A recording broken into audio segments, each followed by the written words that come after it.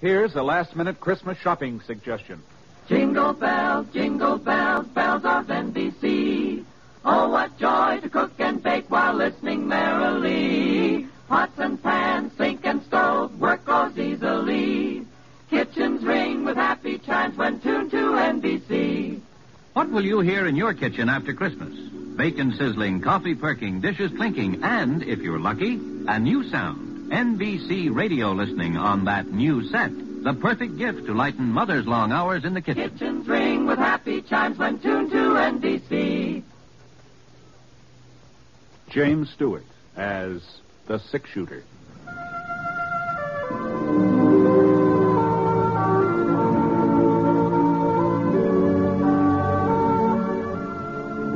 The man in the saddle is angular and long-legged.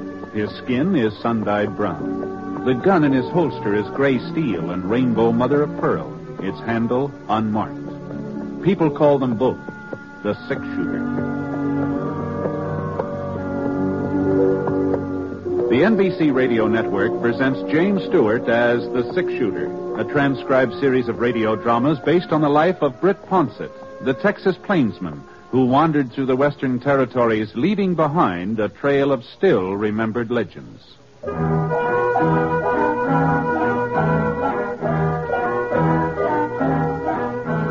There was a nip in the air, not a freezing, biting, angry nip, but a sort of tingle that made the morning stars shimmer and swung them out of their orbits a little closer to the earth. Oh, it was a winter nip, all right, but not a hard winter.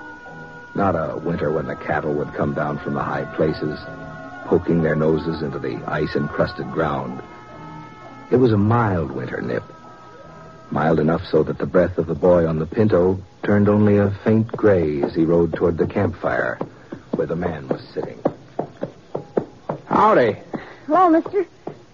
I see your fire. I thought maybe you wouldn't mind if I gave my pony a chance to warm up. Sure. Make yourself home. Oh, easy, Black, easy.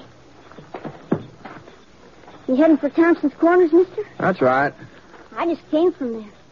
Oh, well, you must have been riding all night. Oh, just about.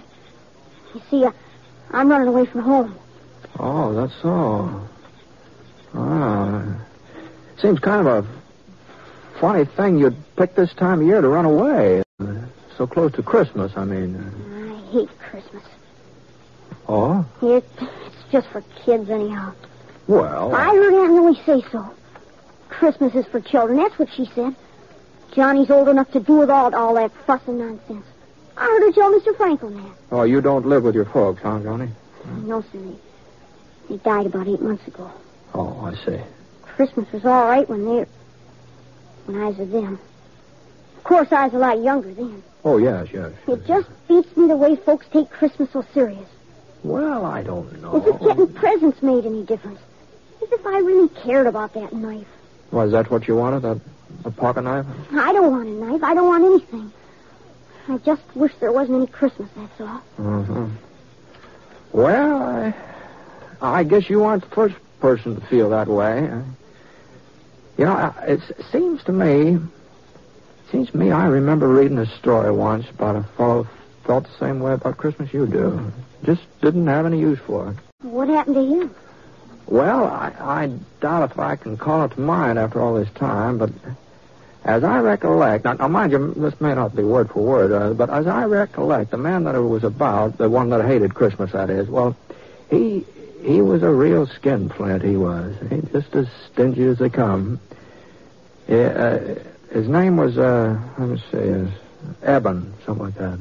Eben? Eben, yeah, I'm pretty sure that was it. Well, being so tight-fisted, this fellow Eben, he got to be the richest man in the whole territory. He owned a ranch?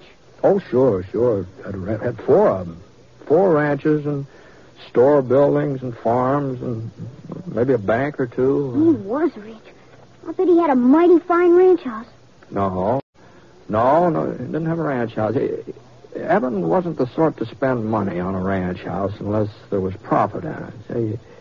He just lived alone in town, had himself a steady room at the hotel.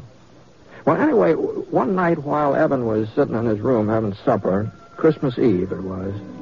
Well, on this particular Christmas Eve, his only kin, a nephew, lived in the same town. He stopped by the hotel. To wish you a Merry Christmas, Uncle, and invite you to our place for dinner tomorrow. Christmas, fiddlesticks, powder hour. I suppose you'll be closing up your livery stable for the occasion. Why, sure, Uncle Eb. And just how will the horses know it's Christmas? Answer me that. Well, if they don't know it, we will. Can I tell Sally to expect you at 3? You can expect me all you like, but I ain't coming. Not at 3 or any other time. Oh, if you're making so much money, you can afford to be giving parties. Maybe I ought to think about raising the rent on the livery stable? Well, now, Uncle Oh, go on, Eb. get out of here before I lose my temper. All this nonsense about Christmas. Fiddlesticks. Hold it. Well, after that, Johnny, the nephew didn't stick around there. He got out of Eben's hotel room in a regular gallop. It wasn't very long before Eben had another visitor. He's a young fella, tall, lanky, not very good at speaking. Just plain ordinary cowpoke. He was the foreman of the S&M ranch. Oh, well, it took you long enough to get here. Where have you been? Selling off some of my herd without telling me about it? No, sir. That day you rode by, I was out in the range hunting stray. And a good thing I decided to check up on you, too. What's that cabin doing over by Holly Creek? And who are those people staying there? They're my family. I built the shack for them myself. I'm not going to have a bunch of nesters in my property. Tear it down. Well, one of my boys has been sick. I can't afford That to rent ain't it. my concern. It's up to you to keep your family and what you earn. So see that you get rid of that shack tomorrow. But tomorrow's Christmas. Oh, well, then you'll have plenty of free time to tear it down. I'll be out the day after to make sure you've done it. Good night. Wasn't much use in arguing. Foreman knew that. So he put on his hat and shuffled out. Now Eben was alone again. At least he thought he was alone. The clock on the mantel started striking 8, and that's when it was time for him to turn in. So he put on his flannel nightshirt and reached for the kerosene lamp to set it on the stool beside the bed. And right about then, the strangest thing happened. What in tarnation? Johnny, old Eben saw a man's face looking right at him from inside that lamp. Eyes and hair and nose and mouth, whiskers, all just as plain as day. Jake! It was old Jake, Eben's partner. There wasn't any mistake about it at all. It was Jake right to a T. Well, Eben sure didn't like the idea of having Jake right in the same room with him. You see, Jake had been dead for over 7 years. Not that Eben really believed in ghosts or haunts or anything like that. He told himself he'd just imagining all this. I got to get a hold of myself. He put out his hand to turn down the wick, but all of a sudden his fingers started trembling. There was Jake again, across the room this time, standing right by the bureau. No. And when the lamp slipped out of Eben's hand, the room didn't get dark at all. Jake seemed to be surrounded by a splotch of bright yellow light, and he was wearing the same boots and breeches and leather jacket that he'd had on 7 years ago, the day he died. But as Jake came closer, Eben could see that he was wearing something else. A small leather saddle strapped across his back. And hanging down from it were 2 saddlebags stuffed so full of gold nuggets and mortgage papers and land grants that Jake could hardly drag him across the floor. You recognize me, Eben? Oh, sure, Jake. Why, sure, I'd never forget you, but... Well, what are you doing here? And why are you wearing that getup? Always thinking about land and money. Always scheming and conniving. That's why I wear it. And that's why I've come to warn you, Eben. The saddle you're fixing up for yourself is even heavier than mine. But I don't know what you mean, Jake. I ain't done no wrong. I ain't never done folks no wrong. Have you ever done them any good? Any good at all? Oh, why, sure. I've worked hard. I've saved my money. I ain't been a burden on anybody. Why, you should see our ranches, Jake. Oh, the way I've built them up. I have seen them many times. And I've seen a lot more than that, too. That's my punishment. To spend eternity traveling around, seeing mankind with its trials and tribulations, with its joys and hopes. Is that so terrible? Oh, Eben, to watch him and not be able to help him. You'll find out how terrible it is. You'll find out. There must be some way of avoiding this. You always were my friend. Jake, tell me what to do. Eben, you've got to find out for yourself. But how? Tonight, at 1 o'clock, you'll be haunted by a ghost. Another ghost? Pay him heed, Eben. Pay him some heed. Hey, wait, Jake. Don't leave me without it. Jake. The yellow light sort of faded away and the ghost was gone. It was just like he hadn't even been there. And then something caught the corner of Eben's eye. A little glimmer on the floor. And he bent over to pick it up. A gold nugget. Oh, now where on earth did he... Oh. And then he remembered. Those saddlebags of Jake's, they'd been filled clear to the brim with gold nuggets.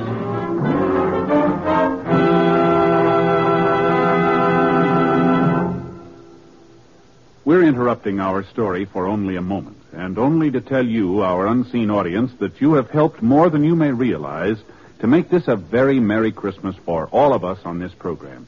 Your being with us each week, your many kind letters, have told us that all the work that goes into bringing you the six-shooter has not been in vain, and we're grateful. So, friends, from all of us, Jimmy Stewart and the cast, our writer, our director, engineers, and sound technicians, our best wishes for a happy holiday season. Oh, yes, and before I forget it, beginning December 31st, the six-shooter will be on the air on Thursdays instead of Sundays. That's beginning Thursday the 31st. The time of broadcast will be listed in your local newspaper. Thank you. Now, Act 2 of The Six-Shooter, starring James Stewart as Britt Ponset.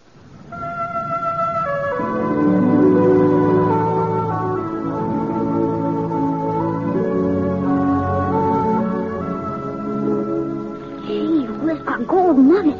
Then Jake's ghost really had been there, huh, mister? Yeah, there just wasn't any doubt about it, Johnny. Oh, what happened then? Did the other spook turn up?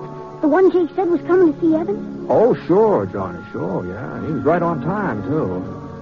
Evan was lying in bed, wide awake, of course. He hadn't been able to do much sleep, and he's too scared.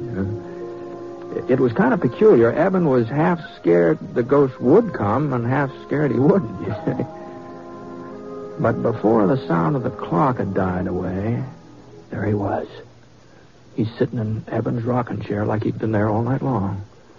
And this ghost was a young fella. Oh, maybe 18, 19. All duded up the way young bucks like to dress. You know, fancy chaps and checkered shirt and a red bandana tied around his neck. Howdy, Eben. Reckon you've been expecting me. Yeah, well, I guess so. You ready to take a little trip? Where to? Back. Way back through the years. Oh, but how can I go with It's you? real easy. You see, I'm the ghost of Christmas past. You're past, Eben. Let's shove on. Well, the next thing Evan knew, he and that ghost were standing out on a snow-covered prairie. There was a circle of covered wagons in front of them, and the people from the wagons were gathered together and listening to a tall, white-bearded man. Behold, I bring you good He was reading the Bible. Great joy, which will be to all people. For unto you is born this day in the city of David a Savior, which is Christ the Lord. And this shall be a sign unto you. You shall find a baby. The ghost turned and pointed to a boy sitting away from the others on the tailboard of one of the wagons. Small boy, about 10 years old, with hollow cheeks and his eyes all red from crying. Oh, no. It was Evan himself. On a Christmas day, a long, long time ago. Not a very happy Christmas either. It was only a week since the oxen had stampeded and his ma had been killed when she fell from the wagon. His pa had died with an Apache arrow in his chest. No, I don't want to look at him anymore. Can't you show me another Christmas? Well, it was no sooner said than done. Now Evan and the ghost were in a bunkhouse. And Evan saw himself again. Oh, he's 10 years older than the boy on the prairie, but he was lying on a blanket staring up at the ceiling. And then his pal Jake came running in, all out of breath. Come on, Eb. Get a clean shirt on. We got us an invite to a party. Huh? Yeah, the boss is throwing a big shindig. He says he'll fire us if we don't show up. Evan couldn't help remembering that party. Oh, the roast beef and the baked ham, square dancing, and the pretty girls in their calico. He couldn't help saying out loud to the ghost, Oh, dear. How I wish I... What was that, Evan? Nothing, Mr. Spirit. Nothing. I was just remembering how I treated my foreman today. That's all. After that, the ghost took Eben to 3 or 4 more of his old Christmases. And none of them were very happy. Especially that Christmas when the young schoolmarm, sitting on the horsehair sofa, had unwrapped a tiny box Eben gave her and then handed it back to him. It's a lovely ring, Eben. But I can't wear it. Well, you're not courting somebody else. No, Eben. But you are. You're courting something else. Bill. Land and money, cattle, profits. They mean more to you than I ever would. I'm sorry. Mr. Ghost, no more of the past. Please, I've seen enough. A man wants to forget. Sure, Evan. Whatever you say. And before Eben could blink his eyes, he was right back in the hotel room. But once he got there, he blinked real hard because all of a sudden the ghost was becoming a different person. He was getting fatter, and his stomach popped out 2 or 3 inches, and a few wrinkles creased his cheeks, and finally his chaps turned into a shiny blue serge suit with a heavy gold chain dangling across the vest. Hey, well, what's happened to you? Why are you so different now? You seem to be getting tired of the past, so I thought we might take a gander at the present, if you've got no objections. Well, the hotel room just melted away, and Eben was looking at that cabin his foreman had built on Holly Creek. Well, that cabin sure was crowded. Oh, there must have been 5 or 6 children, all helping their mother get the Christmas dinner, all laughing and talking, as busy as summer colts. But when their father came in, he had a long face and a tired mouth, and his wife looked up and wanted to know what was troubling him. Oh, I was thinking about old Eben. That's not a very pleasant thought for Christmas, Bob. By the way, what did you want with me yesterday? Was it about this cabin? Oh, no, of course not. Well, let's get on with dinner. Sit down, everybody. Now, where's my Jim, huh? Well, I guess we're just going to have to eat. And Bob looked all around the room. He was pretending he didn't see the little fellow in the corner. The boy with an iron brace on his leg and a wooden crutch propped up against the wall. But little Tim, he wasn't going to be ignored. So Bob picked him up and carried him over to the table. God bless this food, this house, and us and our friends. Even old Eben. Amen.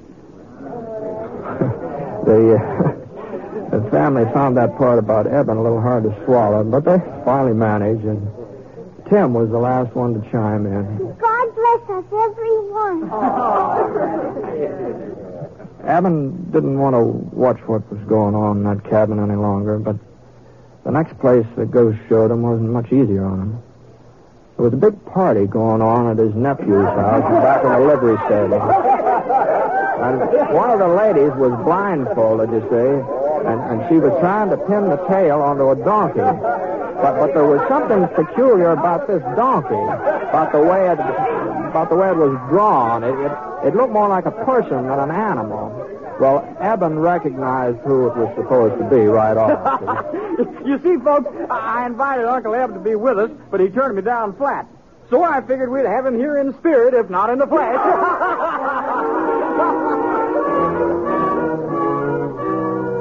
Right back in the hotel room again. That's where Eben found himself.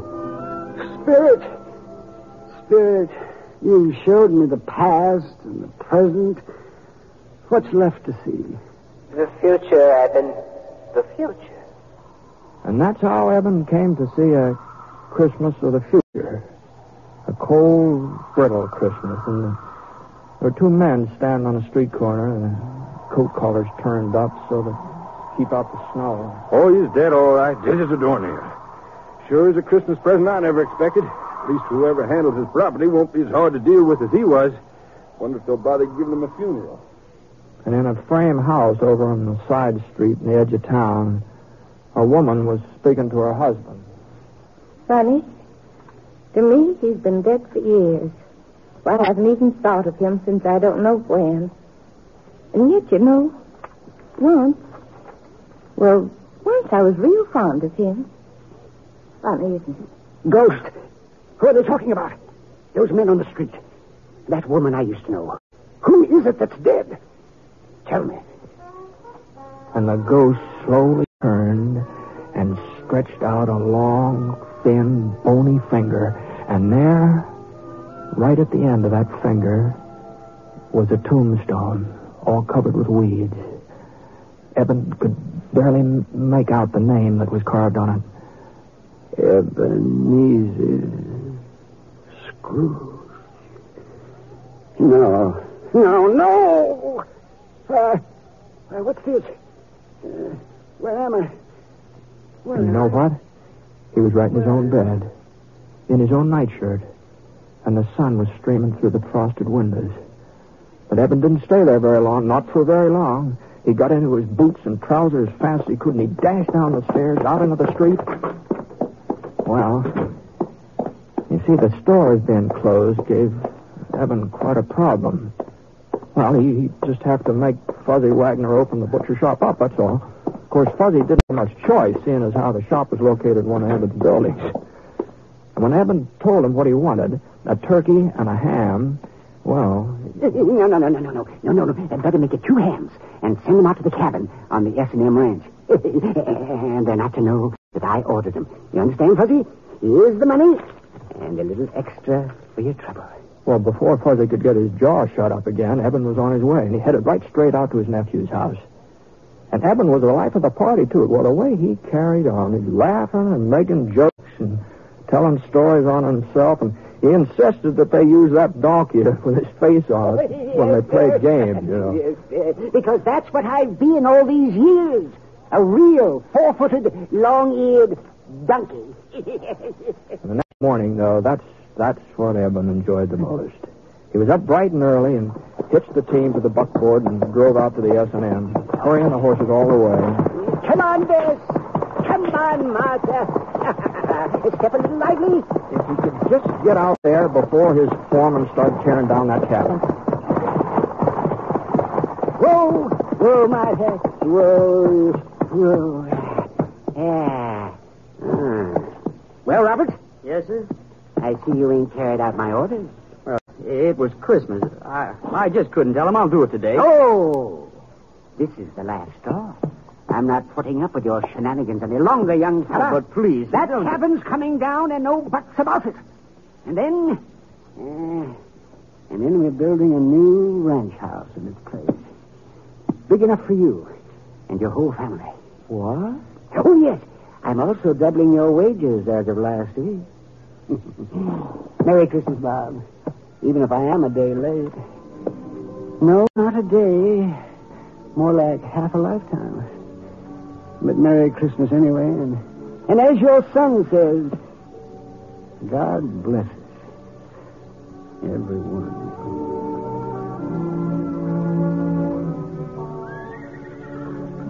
Well, that's the way things worked out, Johnny, more or less. Well, that's a fine story, mister. Real fine. I reckon I know why you told it to me. How's that?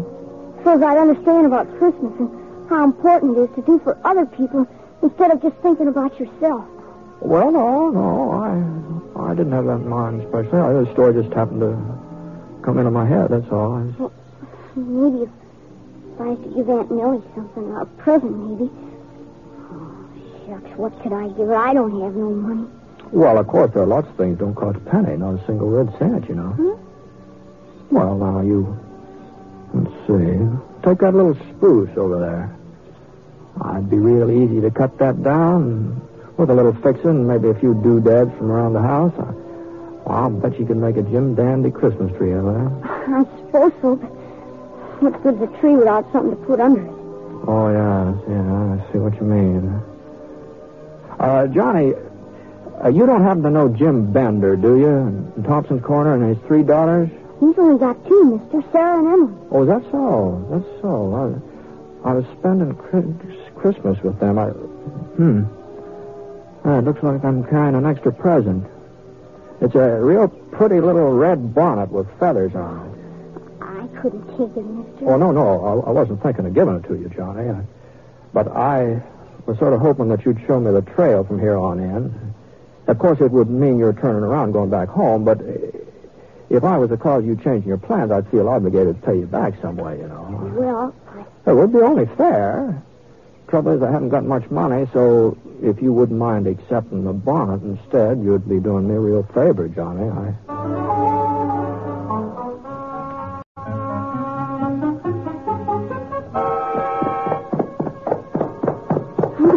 There's Aunt Millie out in the yard. She looks mad in a wet hen. Well, there is a resemblance. I'll have to admit that. Where in tarnation have you been, John Cartville? I've been looking high and low for you since dawn. Well, I just went for a little ride, Aunt Millie, to get us a Christmas tree, see? Christmas tree? Fiddlesticks. This gentleman won't cut it down. I'll just take it inside. Be right back, mister. If we had any use for a Christmas tree.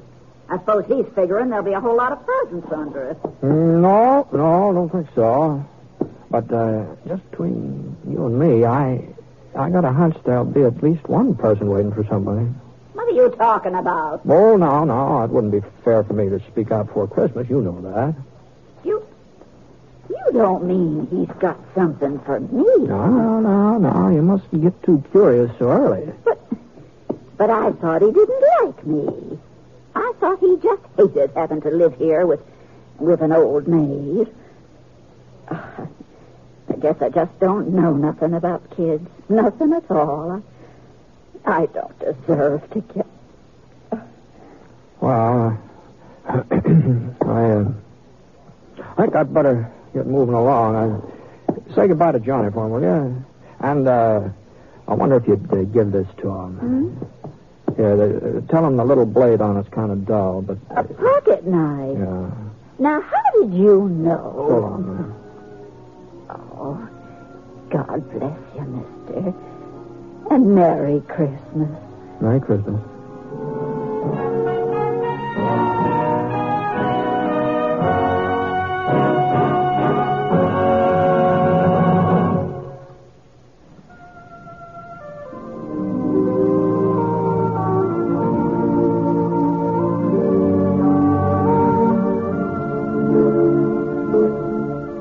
Please remember now, beginning December 31st, the 6-shooter will be on Thursdays instead of Sundays. We hope you'll join us in our new time. The 6-shooter is an NBC Radio Network production in association with Review Productions. The transcribed story was written by Frank Burt in collaboration with Charles Dickens. Mr. Stewart may soon be seen in the Universal International picture The Glenn Miller Story. Howard McNear played Scrooge, and special music was by Basil Adlam. The entire production is under the direction of Jack Johnstone. All characters and incidents are fictitious, and any resemblance to actual characters or incidents is purely coincidental. And now, until Thursday the 31st, this is Hal Gibney speaking. Merry Christmas.